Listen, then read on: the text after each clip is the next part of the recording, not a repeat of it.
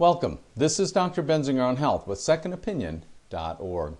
Antibiotics and steroids, overuse in treatment of sinus problems. With over 17 million patients treated per year for sinus problems, researchers report that physicians are overtreating both acute and chronic sinus inflammation as compared to published treatment guidelines. Hadley Sharp and Associates from University of Nebraska Medical Center reported that 83% of the acute sinusitis visits were treated with an antibiotic, as were 70% of the visits of chronic sinusitis. Penicillins were prescribed most, which were in line with the recommendations from the Sinus and Allergy Health Partnership. However, physicians were too frequently prescribing types of antibiotics not recommended for sinusitis treatment.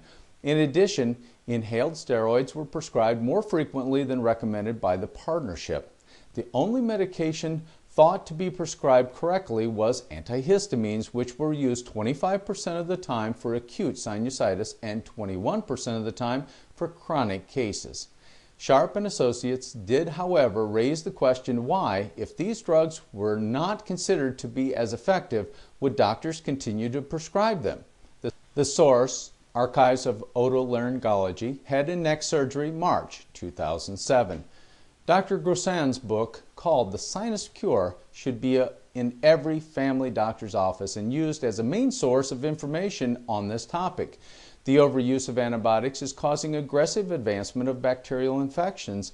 These new bacterial strains no longer respond to our existing arsenal of antibiotics. I beg of you to review this book on secondopinion.org, buy it, and follow Dr. Grossan's recommendation in this area.